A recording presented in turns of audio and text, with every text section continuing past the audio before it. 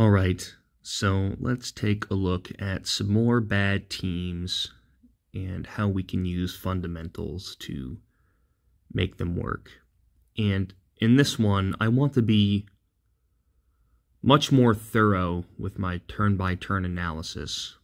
So let's take a look at the first team. We have a bad team on top and a worse team on the bottom, and we're going to look at both of them. So we're going to do the not-so-bad team first. We have Hypno, Moltres, Alakazam, Persian, Rapidash, and Pidgeot. And I don't want to spend too much time analyzing every Pokemon this time. I think I just want to get right into the battle, so that's what I'm going to do.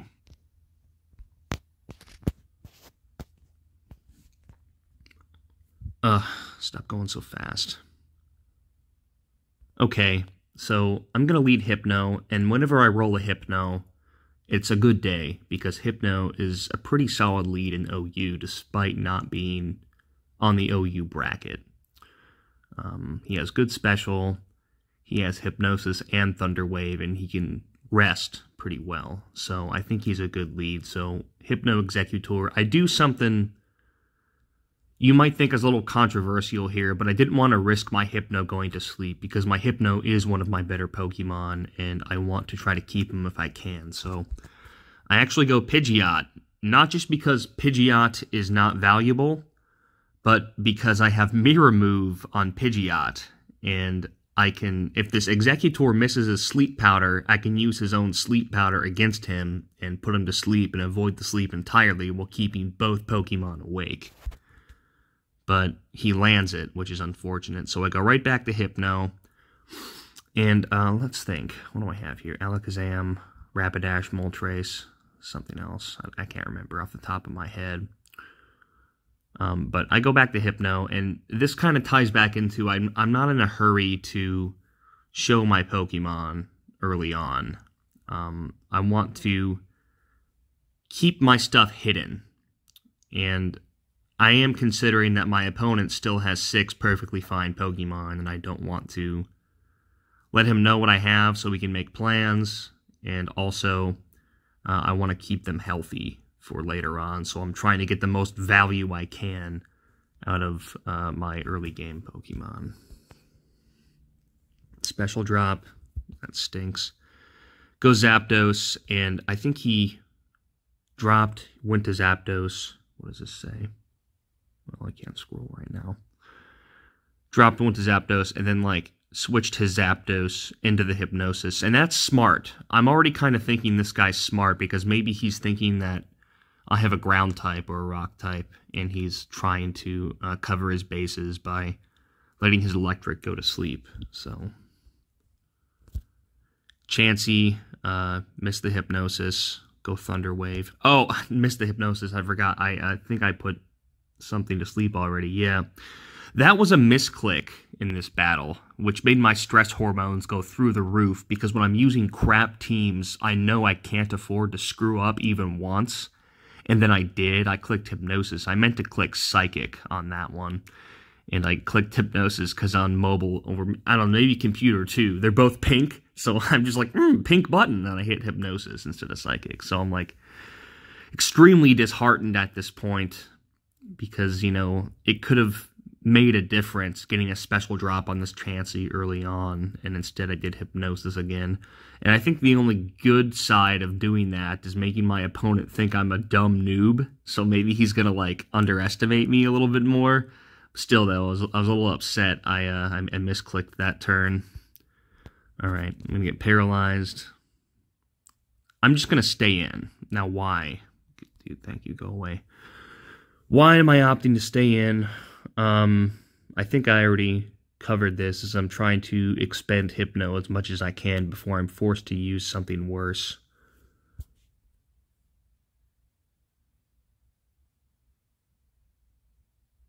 Yeah, I'm just trying to get drops on this Chansey. I want him to switch before I switch. Because I'm retaining the leverage by hiding my Pokemon and, you know, getting value. And he does switch, and this is a terrible move, because I don't know if he knows, but I don't think he can kill me with Hyper Beam at this health level. So he goes Tauros, and I'm like, dude, why? And I can just Thunder Wave this Tauros and, like, set myself up for the late game by getting, you know, spreading paralysis. So I don't know why he does this. And he does Body Slam, too, which is like, why would you do that? You know, knowing that you're going to walk yourself into a paralysis. So, like, I'm just like, oh, that's good. I think that makes up for my misclick.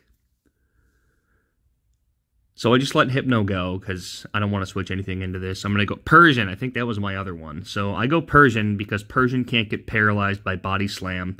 And I think I have a good chance of finishing off this Tauros and surviving with a Slash and a Hyper Beam. And if I'm thinking correctly, I mean, he's still doing pretty good, but I wouldn't want to switch anything to a potential 328 speed Hyper Beam, knowing that I could eat a crit on the switch, but maybe he doesn't even know I have Hyper Beam. And I think actually that might be the case in this battle, because I think he owns me a few turns from now. So Slash, yeah. Body Slam. Crit Body Slam sucks for me. And I missed the Hyper Beam, dude. Now my stressed hormones are just going crazy, because it's like, no, dude. No! Does he get full paralyzed there? Yeah, so that's good. So I can survive. But still, I reveal that I have Hyper Beam, and then he does this to me. So missing that Hyper Beam was catastrophic, because he just blocks it with Rhydon. And now this Persian going bye-bye. So I don't like that at all. I go Alakazam.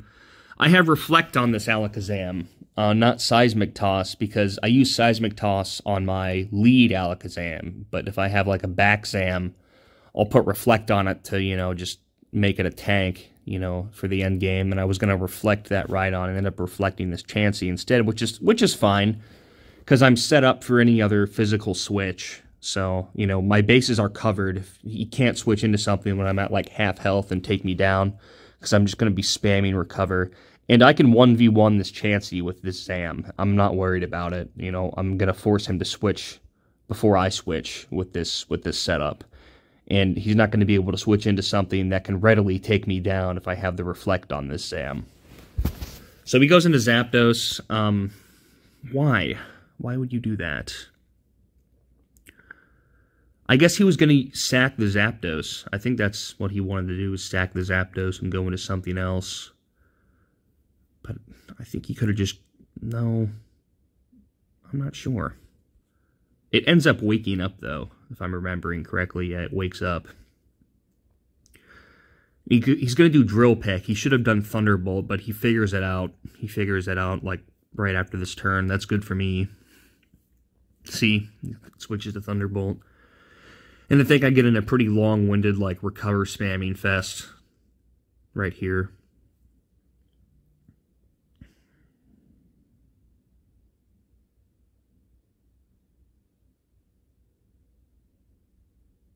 I think I ultimately end up winning this exchange, though, which I should.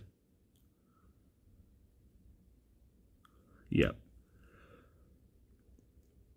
Dumb. That's so dumb, dude. Don't do that. Don't do that.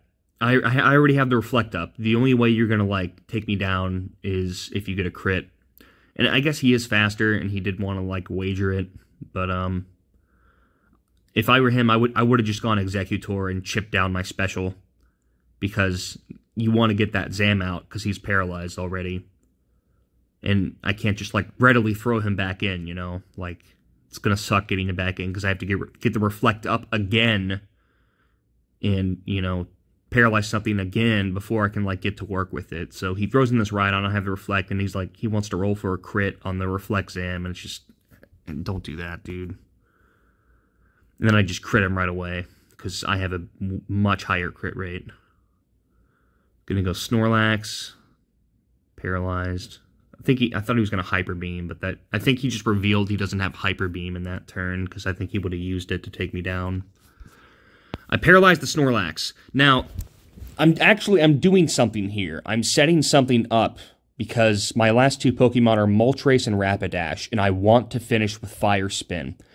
And, you know, you could be like, well, why are you going to paralyze the Snorlax? Snorlax is already slow, and he can just rest it off. Yeah, sure. I want to paralyze the Snorlax because I want to make him slower than me, you know, give him that 1/3 chance of doing nothing, and, you know, maybe I could recover Psychic, get some damage off on this Lax, you know.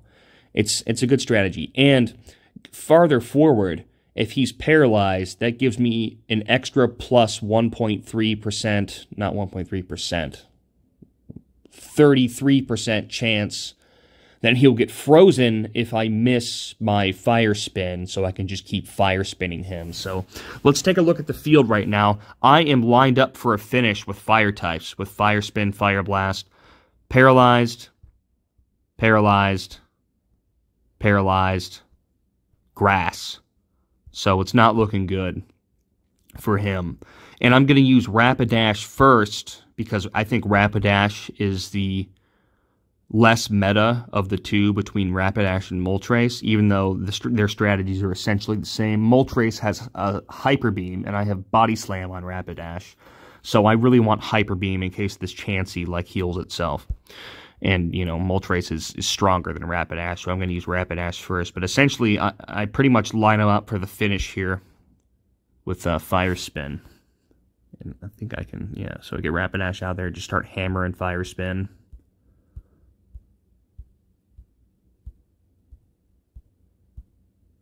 See, did you see that? I missed. He got paralyzed. I kept going. He couldn't body slam me or anything. Paralyze me, you know, make my life hard because I set that up in advance.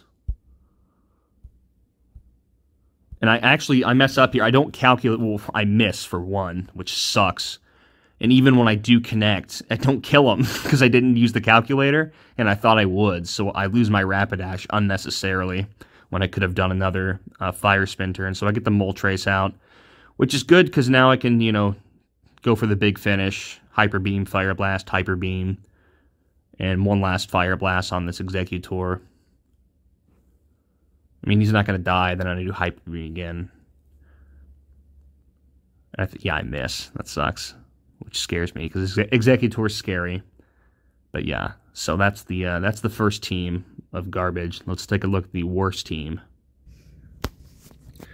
All right, so this one is Parasect, Machamp, Kangaskhan, Aerodactyl, Magneton, and Muck? Was it Muck? I think it was Muck. So just think about that lineup for a minute. That's terrible. But you know me. I love a challenge, and I want to make it work. So I'm going to lead with Parasect, because that's pretty much the best lead I have, and I have a guaranteed sleep on something if I don't get, like, Blizzard critted, which is enough, because I want to spread status right away. I don't care if Parasect lives or dies, I just need status on something, and I can maybe get a Stun Spore on a switch, and I think my other two moves are Mega Drain and Slash. Mega Drain being for if the opponent thinks I suck and they want to keep their asleep Star me in the beginning, I can, like, get a little more health or whatever, and Slash because I don't have, like, Swords Dance, anything, because I don't plan to set up this Parasect, not at all. I'm going to roll the Slash for the chip damage and die. So Parasect, kind of my kamikaze. Alright, Spore on this, and I think I just go straight for the Slash, right? Yeah. That was a guessing game, because I don't want to risk doing a Stun Spore and then Alakazam waking up. But let me think. Yeah, because he could, like, crit Psychic me and just end my Parasect if he woke up. So I want to do the Slash instead. So we got Executor. I don't want to get Stun Spore on this. I miss it, though, which stinks. So go ahead. That's good job, Parasect. Muck, dude. Why would you put Muck in on Executor? I'm thinking about my lineup, and I'm kind of using a strategy where I want to expend my loser Pokemon first and save my good ones for the back. And believe it or not, with a team this bad, Magneton is actually a great Pokemon. I just need to make sure that I'm clear of Rhydon before I put that in. But Magneton could really make a difference for me. So I put Muck in because I can't get I mean, I guess I could get one-shotted with Psychic if he crits, but that's a chance I'm willing to take. So I can survive a Psychic, and I want Muck to go to sleep because I hate him the most. So, and he puts in Chansey, and I'm like, why? Why would you put in Chansey? What if I just exploded right away? Like, what if I just tapped Explode because I knew you were going to do a sleep pattern and you throw your Chansey in, and then I insta-kill your Chansey? Like, I don't know what this guy is doing. So I'm like, weird. Is he messing with me?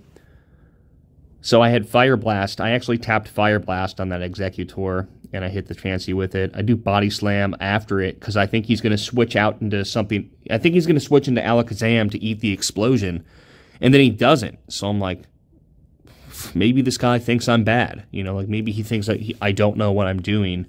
So after a long contemplation, I think I tap Explosion after this and blow up the Chansey. Yeah, dude. Like, what?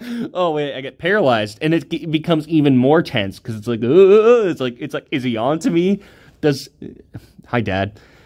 I'm like, is he on to me? Like, does he know I'm going to explode? Like, what's going on? So I just commit anyway, and I take down the Chansey with a fucking Muck. Okay, Executor. I go Aerodactyl, because I think I hate him next to Muck, like, the second most. So, Aerodactyl, let's see, Machamp. I want to keep Machamp for the big three normals. Kangaskhan is good. Kangaskhan is just good, period. Like, Kangaskhan is the UU Tauros. Go away, dude. I'm making a video. God, Dad, you're embarrassing me. And Magneton. So, I'd say Kangaskhan, Magneton, and Machamp are my good ones. And Machamp does have utility because, you know, he can really do some damage to the big three. So I chose Aerodactyl to come out next because nothing's asleep yet. Nothing's asleep yet, and I don't want any of those three going to sleep. So I opt for Fire Blast. Let me tell you something really quick. I think I may have covered this in a previous video, but if you're going to be truly insane and use Sky Attack, I use Sky Attack because I'm a madman. Sky Attack is like an objectively bad move, but it can really pay off for you because it's 140 stab, and with Aerodactyl's crit rate, that Sky Attack is just juicy. It is just a juicy damage-inducing move, so I run Sky Attack on Aerodactyl. But it has a 10% chance to miss, so like you could waste all this time and effort like setting it up and completely flop it, which is just like the worst thing in the world. And if you use Sky Attack and you're like in the charge phase and you get put to sleep, you're stuck. You cannot switch. You're stuck and your opponent can do whatever they want.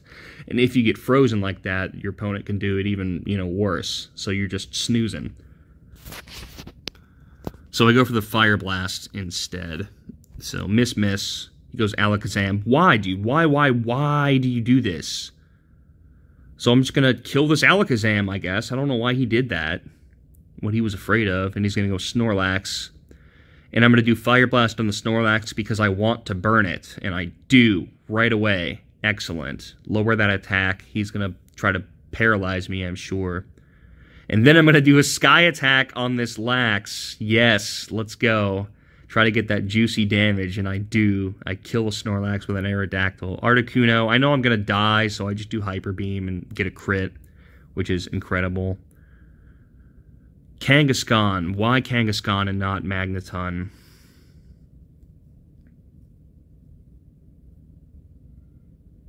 Because he'd do this, right? Because he would go Executor. And I want Magneton for Articuno. I can't risk letting Magneton get put to sleep or die with this Articuno on the field because his Articuno is going to body me. So I do Kangaskhan instead. And if he switched back into Executor, I could still get some damage off.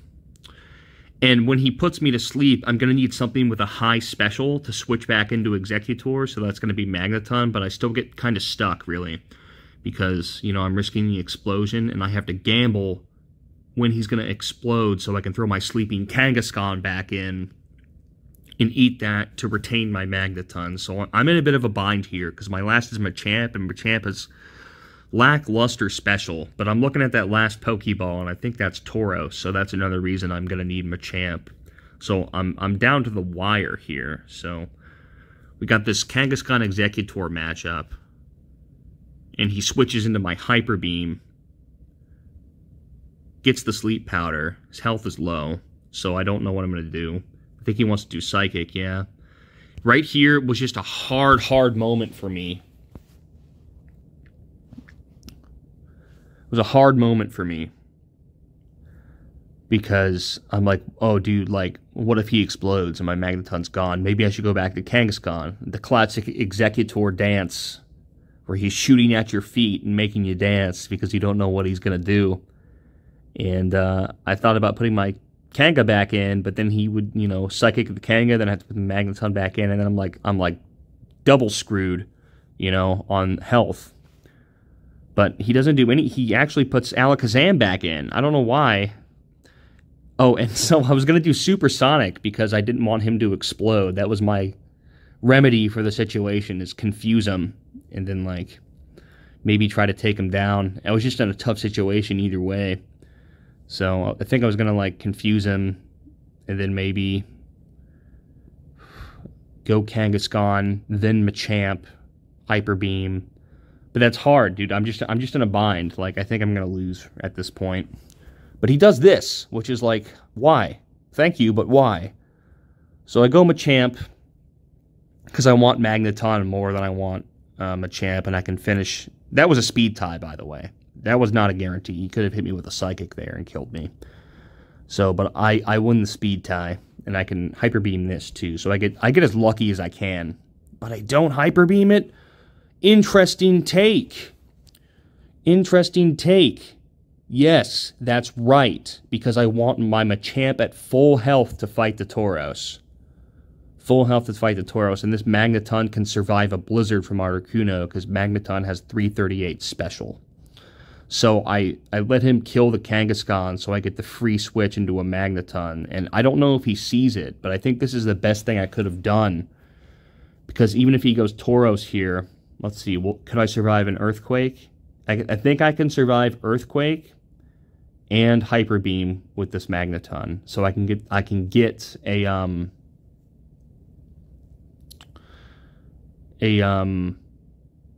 what am I trying to say? Thunder Wave. I can get a Thunder Wave on the Tauros. Or, yeah, no, that's what I'm trying to do. I'm trying to get a Thunder Wave on the Tauros so I can go to town on him, but that might not even be the best strategy in this end game. The best strategy may have been what I actually end up doing, because Articuno. Let's see. No, Goes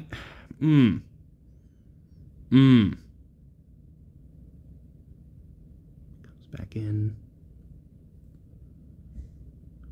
By all accounts, I should have lost this game. I think. Let's see. Weakens me. Submission. Body Slam. Hyper Beam. Blizzard kills me. Yeah. He does agility, but he's already faster than everything, so I don't know why he did that.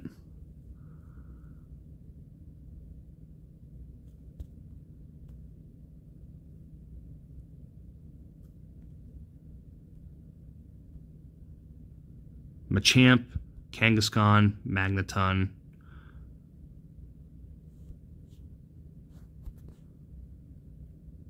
At this point, I think I just want Articuno or Machamp for last, so I can face this.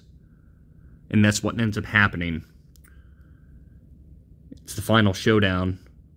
Machamp versus Tauros. Thank God I land that submission. Thank God. If I would have missed that, I would have lost. He thinks he can kill me with Hyper Beam. No, Machamp is really bulky. He works out, dude. He works out. He's got hard muscles. You can't Hyper Beam him like that. So I knew I was going to survive that H-Beam. I think that's why I wanted them at full health. And then big finish with the crap against that team. So, yeah, there you have it. Closing words.